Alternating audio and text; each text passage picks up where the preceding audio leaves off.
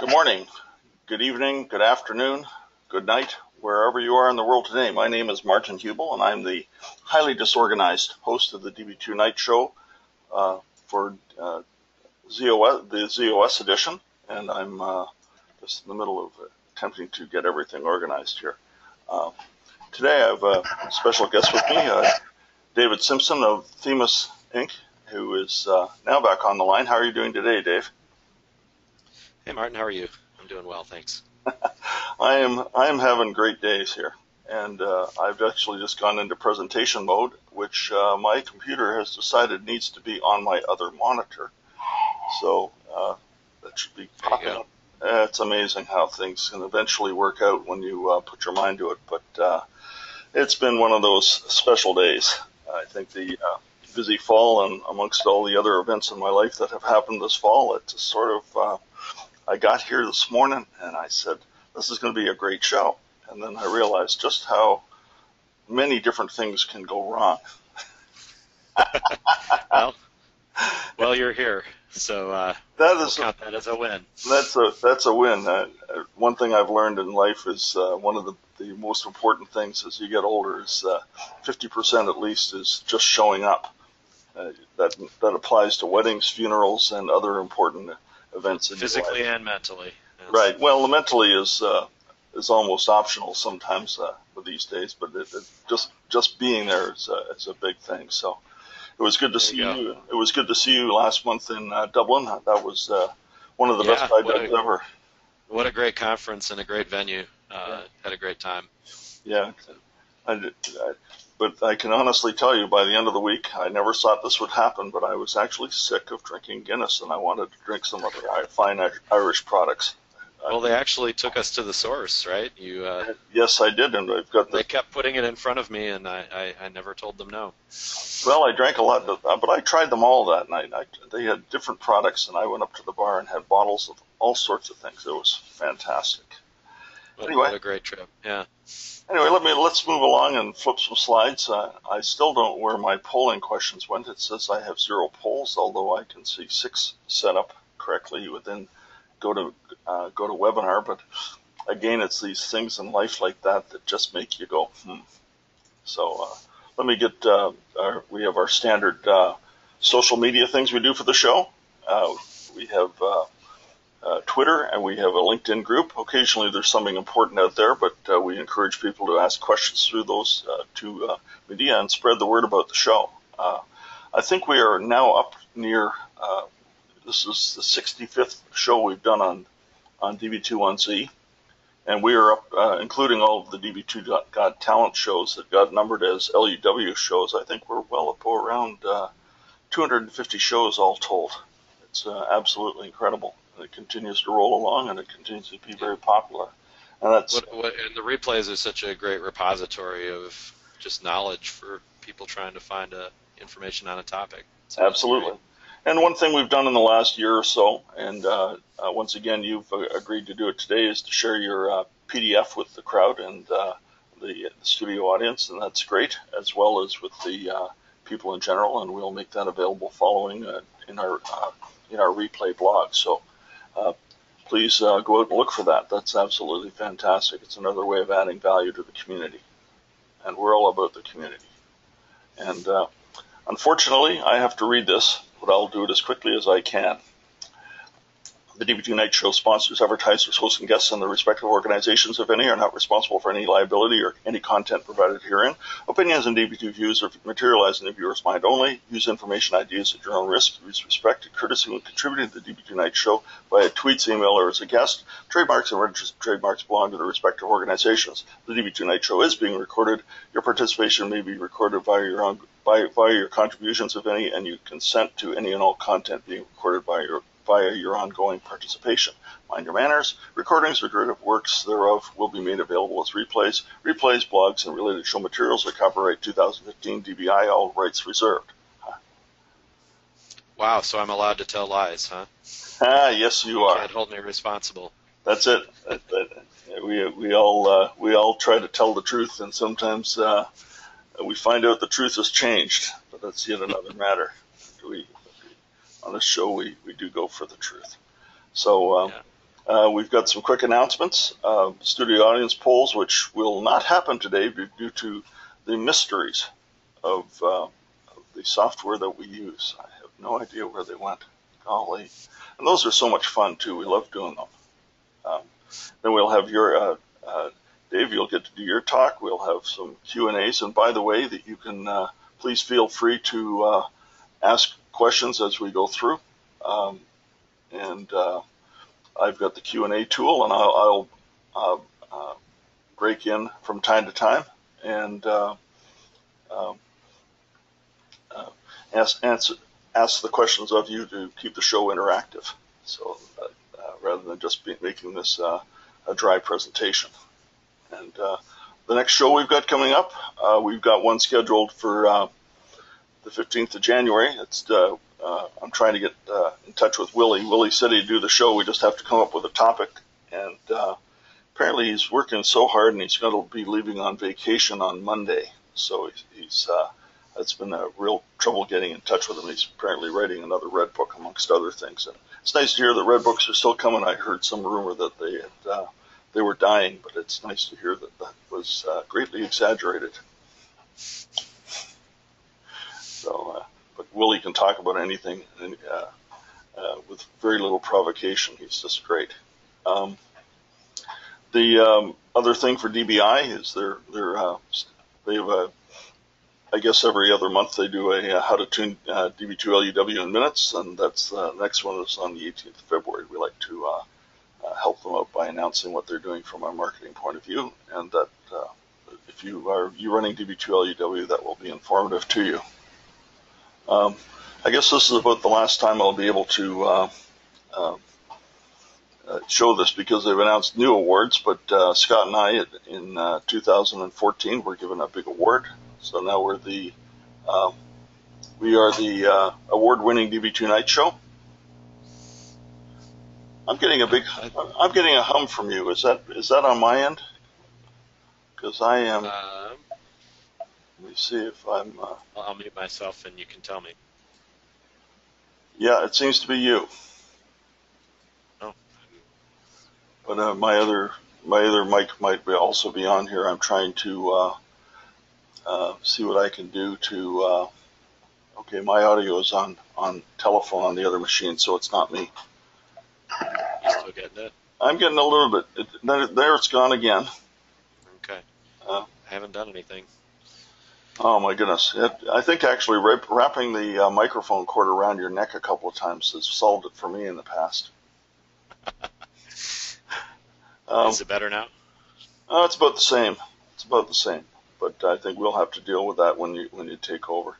My other little bit of humor today is putting up Charlie again. I've been missing a couple of shows this fall due to actually I'm pleased to report work commitments where I was actually in front of classes teaching. So that's why Klaus Brandt has been filling in so capably for me, and I appreciate his help as a former host of the Z Show. He's been coming back to help me out by filling in. So that will happen from time to time. I do have some dates teaching in the spring, but I'll certainly move to make sure that the weeks that I'm traveling, I will be around. And I'm pleased to report so far this winter we have not had to put Charlie into his winter gear. He's got version 2 there on the bottom, and we'll be using that shortly. But right now we are going up to 50 degrees Fahrenheit or 10 degrees Celsius, depending on where you are today, which is very unusual for Toronto. So we're easily somewhere between 12 to 15 degrees above normal for this time of year. We don't have any snow, so it's rather dark at night, but otherwise we're enjoying sunshine right now, and it really feels kind of spring-like. So that's what we got there. Here are our sponsors again for the DB2Night Show. We've got DBI, Klaus Brandt's Consulting and Education. He runs the DB2 Symposium. IDoug, of course, is always been a sponsor of our DB2's Got Talent show by presenting a badge, and we have an All About iDoug show coming up again this spring. Triton, Responsive Systems, and yours truly at the bottom. With all that, we are not going to do the polls because they have gone to Poland, or, well, maybe not to Poland, but they are certainly not here. That was like a free slip of the tongue there. So we'll move on. And Dave, I'm going to turn it over to you, and we'll get on with today's presentation. All right, thank you. Yeah, thanks for being here. We appreciate your support of the Night Show and the DB2 community. And I just got to find the right link, and there you should have the thing on your screen now. Yeah, there we go. And tell me when you can see my screen. I can see it now. Implementing expanded RBA. It's all right. A bigger topic for people, so to speak. Yeah. No pun intended, or pun intended? Yeah. So. I never miss a chance for a bit of low humor. There you go. All right. Well, thanks, Martin, and the rest of the DB2Night Show crew for inviting me today. So the expanded or extended RBA LRSN in version 11 on ZOS is one of the, I found among the clients that I visit, one of the biggest drivers towards early adoption of version 11. I guess I can't say early adoption anymore. We're kind of right in the heart of where people are adopting. But the folks that went over the last couple of years, this was the thing they were trying to get to, by and large.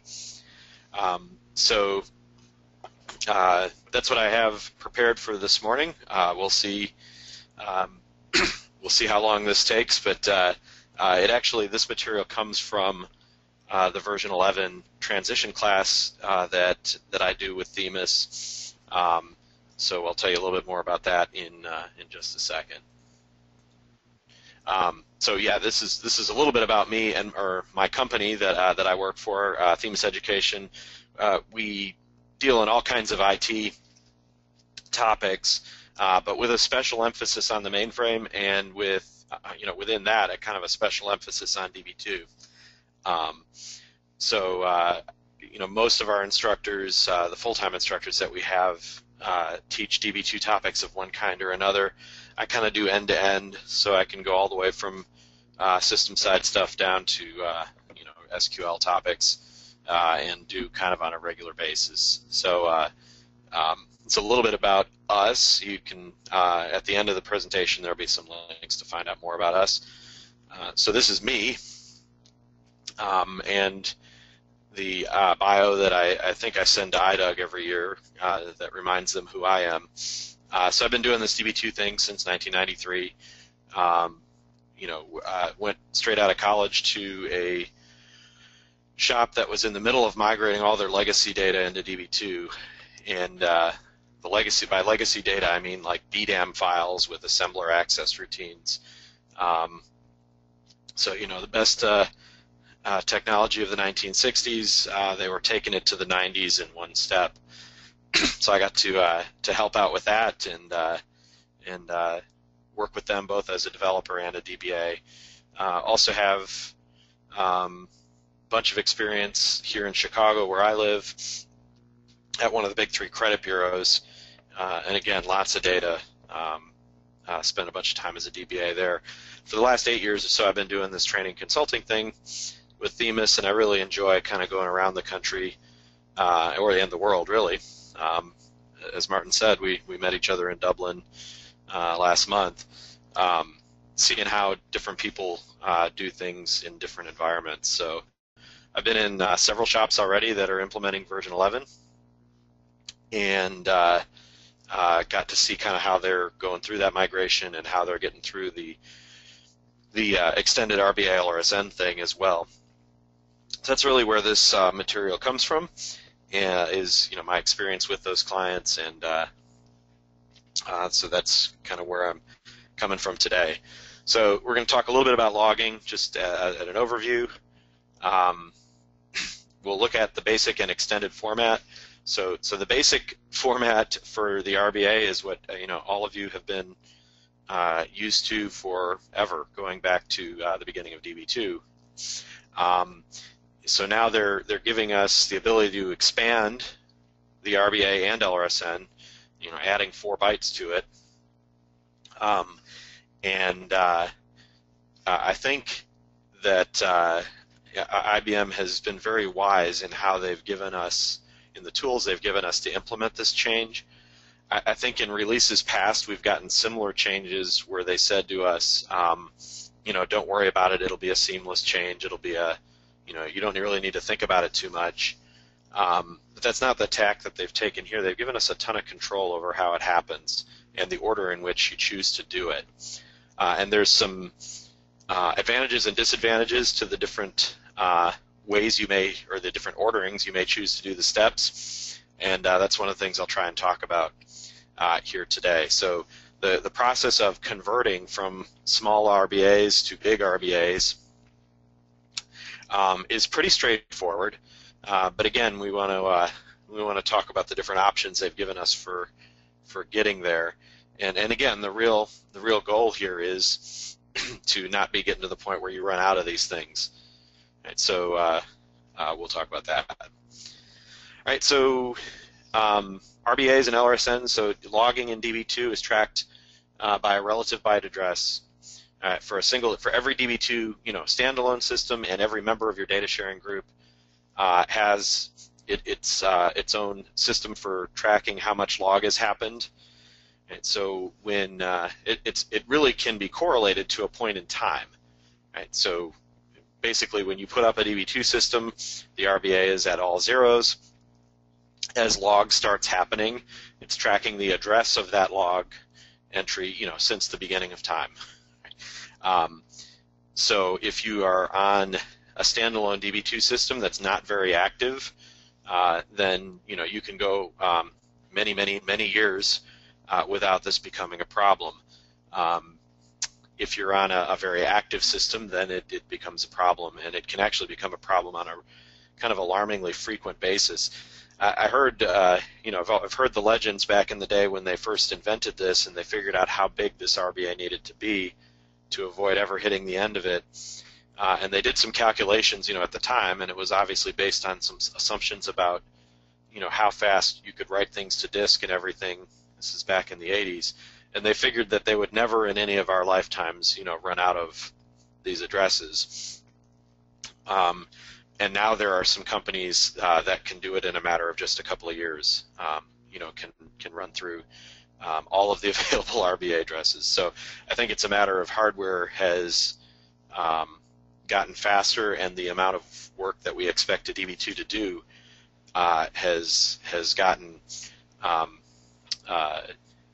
gone up on a ridiculous scale. Right, so these things in the beginning were 6 bytes, and they are still 6 bytes if you're not on version 11 yet.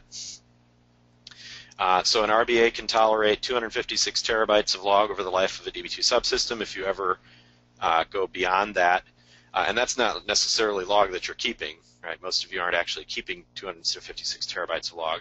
That's like 256 terabytes ever, right, since the DB2 subsystem was put up. And if you ever, get to close to the end of that, then you have, some mild trauma in your organization. And we'll talk a little bit about, the old ways of dealing with that in a second. But now in version 11, probably the solution you want to implement over the last couple of years would be get yourself to version 11 where you can expand it and not have to run into that problem. LRSN is a little bit different. So LRSN is the metric that's used to coordinate log entries across subsystems in a data sharing group. Right? So if you have data sharing going, you've got multiple members up there. Each of them has their own RBA. We can't do recovery to point in time, or we can't track log at a particular point in time based on any one of the individual RBAs going on. We need a way to coordinate across the group, across the plex, and LRSN is the way that is accomplished. LRSN is actually based on the clock. Right? So you can take an LRSN, or Larson, some people call this. you can take a LRSN value and with a little bit of calculations figure out exactly what day and time it is. It is not based on how much log is happening, but actually on what time it is, right, or what date and time. So based on the timestamp down to a fairly decent amount of precision. The LRSN for everybody, well, almost everybody, is going to run out in 2042 with some exceptions, and the exceptions tend to be how you went to data sharing and the member that you used to take yourself to data sharing, what was its RBA at the time you went.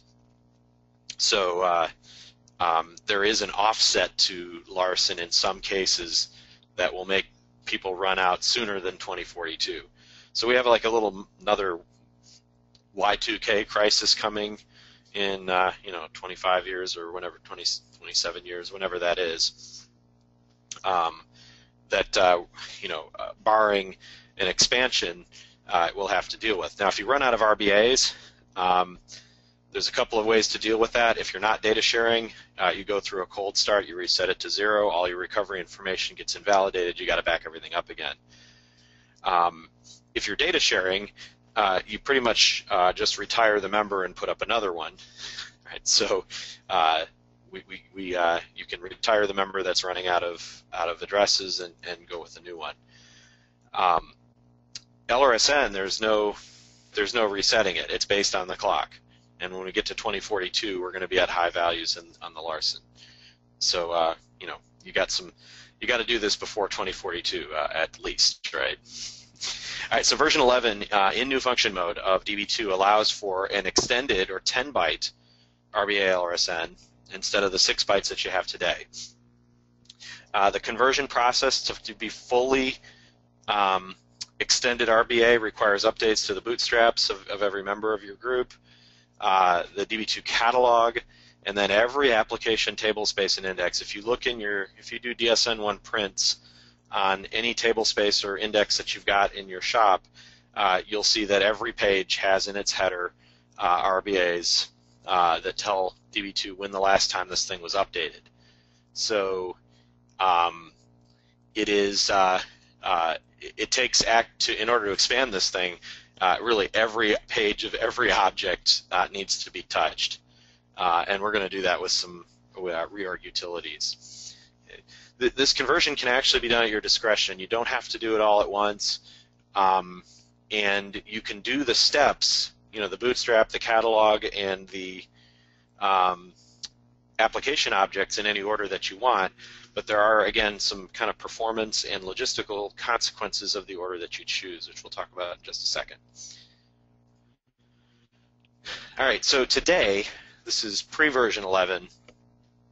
DB2 has some messages that it starts kicking out for you when you're getting close, right? So DSNJ032I will be thrown to your console and into master if you ever get to an RBA that starts with Fox, right? And it'll start issuing these warnings on a sort of regular basis to tell you, hey, look, you're sort of close to the end here. If you ever get to Fox, and you haven't taken any action, DB2 starts issuing the same message. I think actually it's not an I on the end anymore, it's an E. And DB2 will not start. Right, so they're leaving you a few a few bytes at the end there to be able to come up in maintenance mode, do your final cleanup, and do the cold start. But they basically shut down access to applications if you ever get to 4 leading Fs in your current RBA. Okay, so this is the way things behave today or prior to version 11. When you get to version 11, actually, those messages change a bit, and we'll talk about that in just a second. You might notice when and some of you may already be on version 11 conversion mode or new function mode, when you migrate to version 11, any flavor of version 11, you'll see DB2 start talking to you in these extended RBAs. So this is just a dump out of DB2 master for a log, a log switch, active log data set's full, it moves to the next one, and it gives you the starting and ending RBAs of the log files. These are being expressed in 10-byte RBAs, even though this system that I'm working with here is only conversion mode and hasn't even gone through the conversion yet. So internally, when you get to version 11, DB2 is thinking, talking, recording in memory 10-byte RBAs, even if you haven't actually physically made that conversion yet. It's just going to zero pad the left side of the RBA. So you'll see the instrumentation and the messaging start talking to you in terms of the longer RBAs immediately, as soon as you go to version 11 conversion mode. And in utilities and things, if you say, recover to RBA, you can actually use either one. Right? You can specify a 6-byte or a 10-byte RBA, and it will figure out what you meant. That, of course, until you actually go beyond the 6-byte RBA, then you're going to have to start talking to DB2 in 10-byte RBAs also. Right, so DB2 also, the instrumentation and messaging always speaks in terms of the larger RBAs as soon as you're on version 11, whether or not you've taken any action to actually get there. So let's see what they've done with these extra bytes. Let's talk RBA first, which is pretty easy. So there I have an existing RBA that starts with Charlie. So on this particular system that I pulled this one from, we're getting up there. We're not dangerously close to the end, but we've used, looks like more than 3/4 of the available RBAs, so we're going to have to take action at some point in the not terribly distant future. When I go to the expanded or extended RBA format, it's just going to throw 4 extra bytes on the leading edge of that RBA. So now I've got, orders of magnitude more log to address. And so I think that's pretty easy to understand. On the LRSN, for data sharing, they actually have done something pretty cool here. On the left, they put one of the new bytes on the left side, which if you do the math on this, it actually gives us 30,000 years more clock until we run out of LRSNs. So putting extra bytes on the left side, putting more of the extra bytes on the left side was not doing us any good. They add 1 to the bytes to the left side, we get 30,000 years.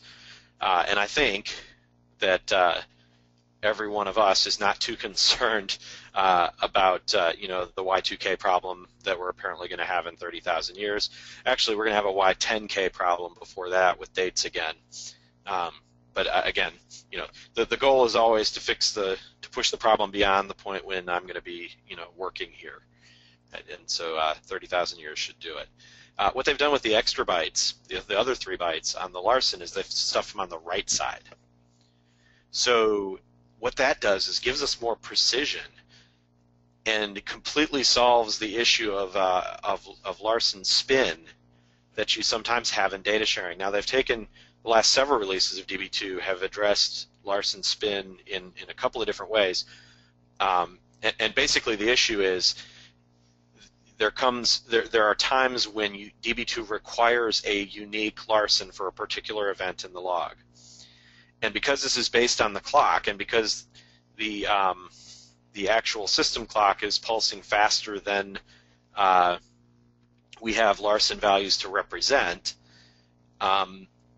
you actually sometimes will get 2 events that get the same LRSN, and DB2 requires a unique one, so it will actually sit in the CPU and spin, waiting for the clock to advance. So this is actually a data sharing performance issue that's been around for a long time. They've taken steps to address it in the last couple of releases of DB2, mostly by reducing the number of events that require a unique LRSN. Well, now they've kind of completely solved the problem by giving us way more precision on the right side of that LRSN. So when you convert to the bigger extended RBA and LRSN, you're also solving a potential data sharing performance issue. So all kinds of incentive to get to this extended RBA LRSN. Number one, we won't run out of RBAs as much on our standalone and individual DB2 subsystems, and in data sharing, we won't have the Larson spin issue that's been a problem forever. So those are some good reasons, I think. In version 11, the concept of running out of these things becomes a little bit different.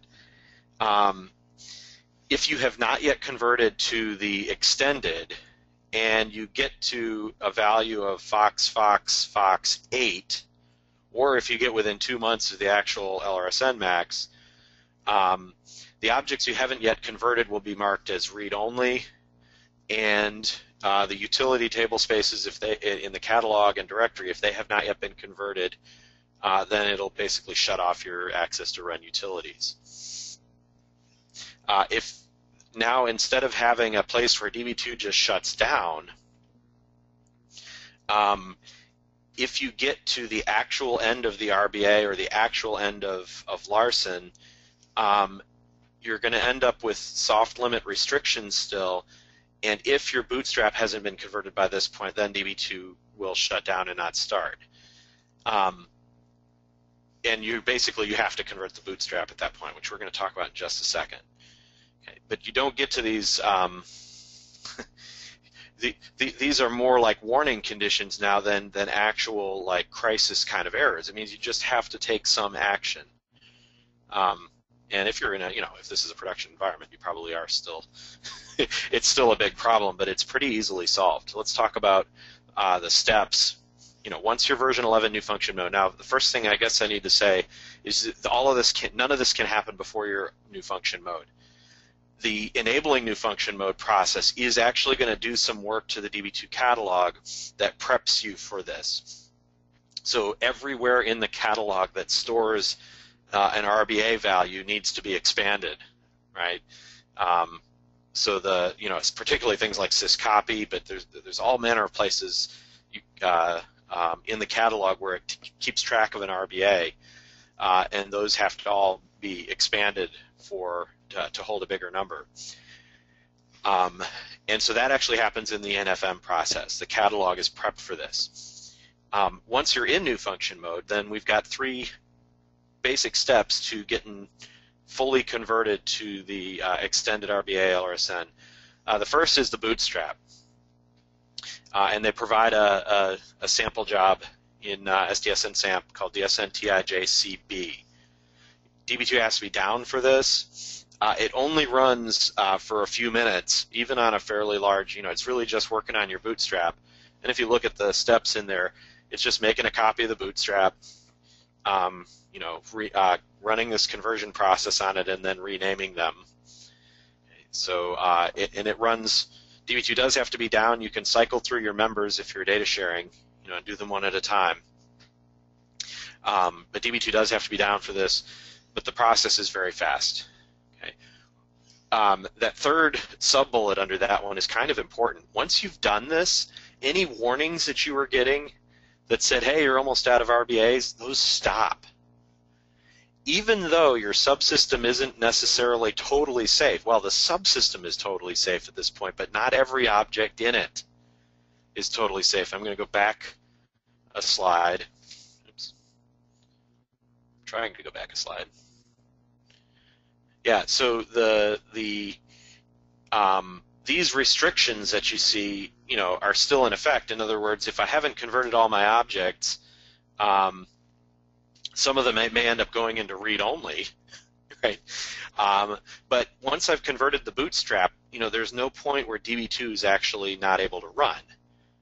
Just a bunch of my objects might be in read-only status, which is kind of interesting. And the warnings stop. So I'm not sure how I feel about that, because just because we're not getting warnings anymore doesn't mean we're totally safe. It does mean that the DB2 subsystem will not be at a point where it can't start. Okay. Another step is to actually convert the catalog and directory. Now, the catalog and directory, I said a minute ago, a bunch of stuff happened during the NFM process. That was actually expanding the columns in the catalog to be able to hold bigger RBAs. But the catalog itself the catalog and directory themselves are recoverable objects that have RBAs and LRSNs in their header, in the header of every page, that also need to be converted. Okay, so there's a sample job for that as well, DSNTIJCV, and running that job will involve, online reorgs of the entire catalog and directory. You shouldn't need an application outage for this. This job could run a while depending on how big your catalog is. But this is actually for recovery purposes, converting the catalog and directory to use the larger addresses. You also need to convert all of your application objects, table spaces and indexes, and we do that typically with the reorg utility. Now, the examples I'm going to show you are going to use the IBM reorg utility. If you have third-party utilities, you might want to take a peek at them and make sure your vendor supports this conversion, or ask if the vendor supports it, and if so, what you need to do. But I'm going to show you IBM examples here. Okay. So here I'm running a DSN JU004, printing the bootstrap. So I can tell whether a bootstrap has been converted just by running this utility on it. DB2 doesn't have to be down for this. It's just actually a standalone, offline DB2 utility that'll dump the bootstrap into a printable form. This particular one has not yet been converted to the bigger RBA, but it's interesting. It's still showing me bigger RBAs down here. I think that's kind of interesting, right? Remember, the instrumentation and all the utilities and everything start talking bigger RBAs even before that's reality. Well, what's reality here? This second line says the DSN JCNVT conversion program has not yet been run. What about that first line? DSN JCNVB has run. Well, if you remember, for those of you who've done system work, back in about version 8, was the last time they had to expand the bootstrap for any reason. They basically gave you the ability to track bigger logs and more logs. That was the last conversion program that needed to be run on the bootstrap. I think they made you do that before you went to version 10. You were able to do it on 8, and then by the end of 9 you had to do it. So you're still getting that message. It says, okay, you ran that one back in the version 8 time frame, but you haven't run the version 11 one yet. Okay. Even though it looks like I'm seeing bigger RBAs, which is kind of interesting. That's just the utility actually showing me a bigger RBA, even though it's not yet reality. Okay, so you're looking for this message right here to determine whether a bootstrap has actually been, in fact, been converted. Okay. From the application object perspective, you can use reorg, load, replace, or rebuild index. The format for new objects, so if you go out and create a new table space after your version 11 new function mode, whether it's in the old or the new format will be determined by the value for zparm object create format. One of the other things that I needed to talk about, neglected to mention a second ago, let me go back a couple of slides here. These 3 steps can be done in any order. So you can convert your application objects, or some of them, before the bootstrap has been converted. You can convert catalog and directory before the bootstrap's been converted. I think the order that I've listed here is kind of typical, and I think it's probably what IBM expects, but they don't demand it. Right, so it probably makes sense to convert the bootstraps first and then do the catalog and directory and then do your application objects. But again, we're not forced into that order. The issue with converting, so there are some ramifications of what order you choose to do them in, though. If you convert the bootstrap first, then you can actually accelerate your pace toward the end. So if you're really, really close to the end of RBA and you convert the bootstrap, you may actually get there faster. And when why do I care about that? Well, I may not have converted all my application objects yet at this point. Right? Why would you get there faster? Well, because the log entries themselves store RBAs, store the value for the RBA, the log records that get cut are a little bit longer once you've converted the bootstrap than they were before. And because the log records are longer, you're using more log. Because you're using more log, the RBA goes up a little bit faster than it used to. Okay, so you may want to, if you're very close to the end, if you're kind of trying to get to 11 quickly so that you don't hit the end of this thing, you may want to hold off converting the bootstrap until you're really very close to ready to convert your application objects as well. If I go the other way, if I say I'm going to convert the application objects first and then do the bootstrap, then you're incurring a little bit of overhead, a little bit of extra overhead in logging, because now when you have an object that has a longer RBA, but the log is not yet ready to receive that longer RBA, DB2 has to kind of backwards convert the RBA to the smaller one. So there's a little bit of overhead with doing table spaces first, and then the downside of doing the bootstrap first is that you might accelerate your pace to the end. Okay, so some things to think about. If you want to talk a little bit more about how that works out in practical, you can shoot me an email. I have an email out there at the end of the presentation. Okay, so the application objects, we said the zparm object create format determines how new objects are created. So if I create a new table space, is it going to be basic or extended? If you set the zparm to extended, then every new table space you create as soon as you're on new function mode will be extended format, even if you haven't created or converted the bootstrap or whatever. We can also set a zparm called utility object conversion that will affect the default for reorg, load, and rebuild. You have 4 choices there. None means, if I do a reorg on an object and it was basic format and I don't specify anything on the reorg control card, then keep it basic. If it was already extended, then keep it extended. Don't do any conversion by default.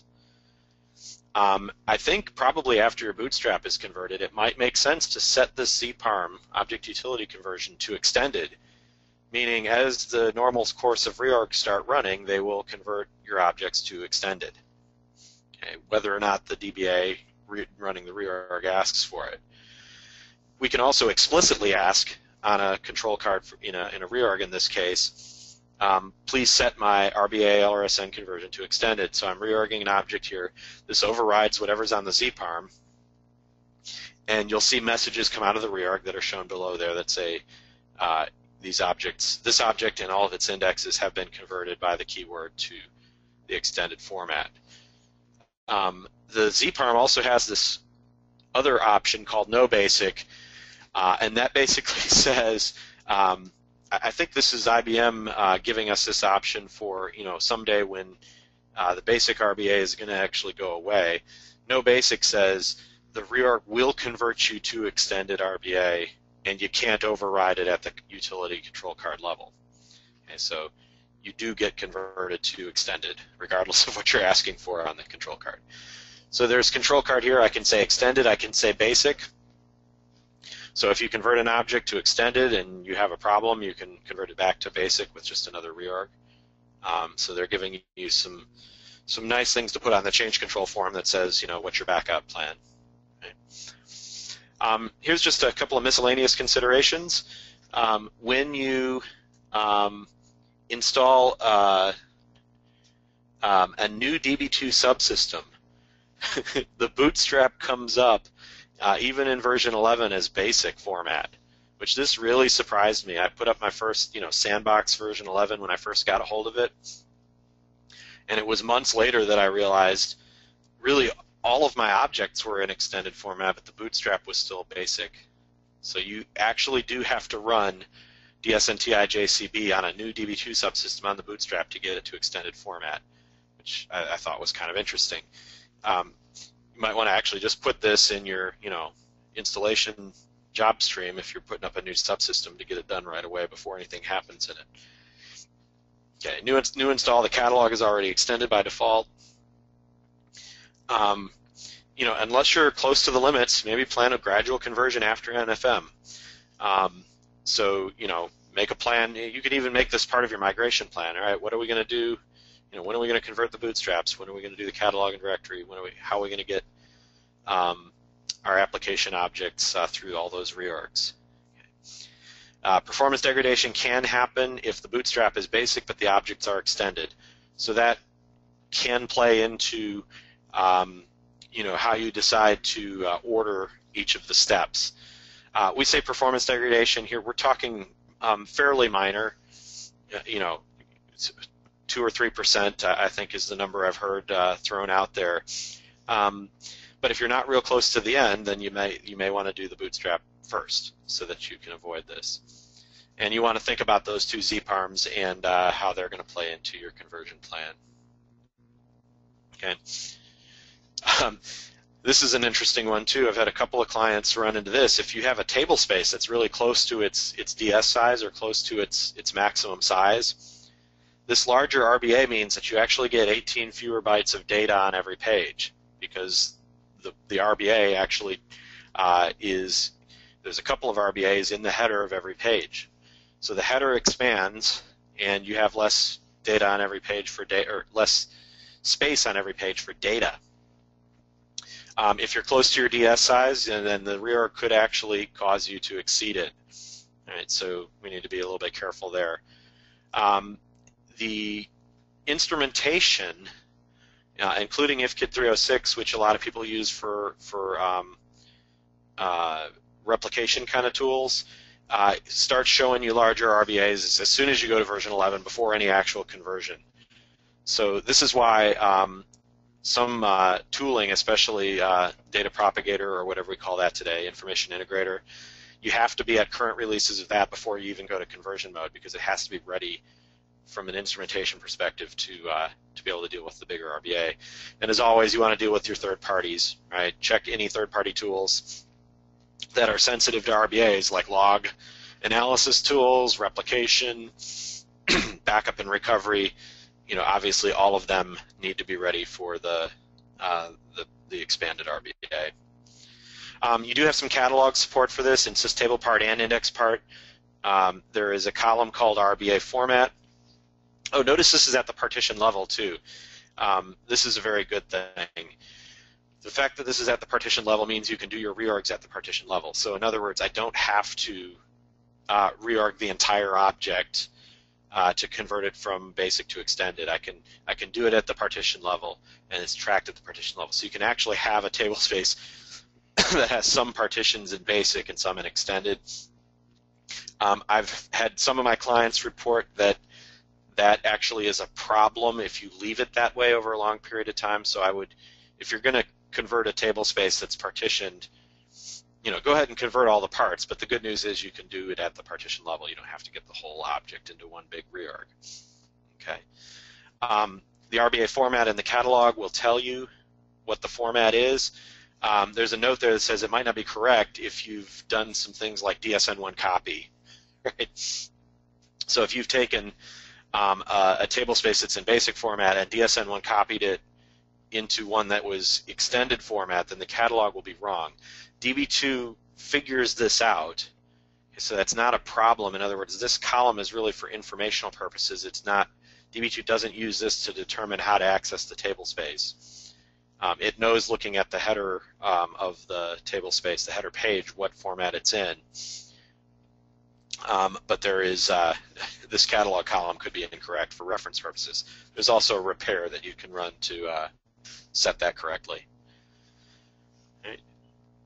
So that is all I have to say for the moment anyway. These are some ways that you can find me. Email, Twitter, and the website for my company there. You'll find more about what I do, and would love to continue the discussion with any of you who would like to afterwards via email or Twitter or however you want to get a hold of me. Great job, Dave. I was just going to mention that when I was around in 1985 or 6, when this the RBA was first set up, IBM said that if you were writing 100 bytes per second to the DB2 log, it would last 44 years. That was the original size. Okay, so actually we're getting sort of close to that, but yeah, it's interesting though that I mean, I have a couple of clients that say they, and these are clients that have dozens of subsystems, but every 6 months they have one to do or so, a couple a year. Oh, for sure. Where they have to reset. So we're spinning through these in just a matter of months or a couple of years now, instead of the 40 that was projected. So yeah, it's a great reason to get to 11 to end that headache forever. And then move on to other ones. And in DB2 version 12, they're adding it seems an extra byte to the RID, so we'll be able to handle larger tables as well. So that's blow through some other upper limits. Yep. Yeah. Alrighty. Well, that's a great job as always, and being a member of the Speaker Hall of Fame. Are you also an information champion and other things like that? I am an information champion, so you can find me on DeveloperWorks. I think there's a profile for me there as well. Right. I'm just looking for the attendees here.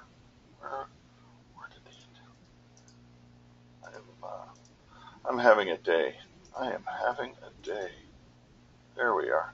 I need to take control back over here and make. I was trying to give it to you, but having my own issues. I am there you I go. am the guy that I have there you to go. do it. There we are.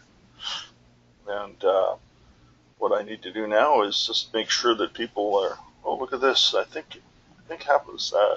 Scott got involved with my deck or something. Did you notice how that changed color 3 times there? That was impressive. It was beautiful. Yeah, it does it again. Look at that. Wow. I'm just really impressed. And I'll get the audio up later today on the website. You'll be able to download a copy of it along with a copy of Dave's PDFs. I have that in hand, but the same thing that is preventing me from running polls today and asking people what people thought of the show, as we normally end at the end. We ask people if they learned anything. I also am unable to add handouts, so I've got a couple of things I've got to talk over with Scott and with the Citrix people to find out why that was. But at this point, we will end 5 minutes early today, which is great, probably due to the fact I didn't run 5 minutes of polls. Thanks again, Dave, for your contribution to the show and to the DB2 community. And I'll sign off, cue the music. Thanks for having me, and I guess I'll be on the panel that we have next week, right? So yes, we're having our. Back for that. Oh, that's the other thing I forgot to mention. Thanks for bringing that up. We do have our annual eggnog party next week, and that means that every expert we've ever had on the show and any other people we'd like to have on the show or would think of coming on the show will have a few minutes or a minute or two to say what they've enjoyed in the last year about DB2 and what they're looking forward to next year. So that'll give everybody a chance to hear from the entire the active people in the DB2 community. So please join us for that next week. It will be a great show. Take care.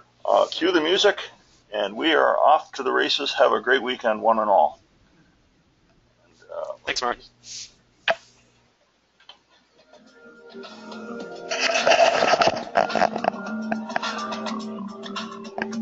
Thanks all. Bye-bye.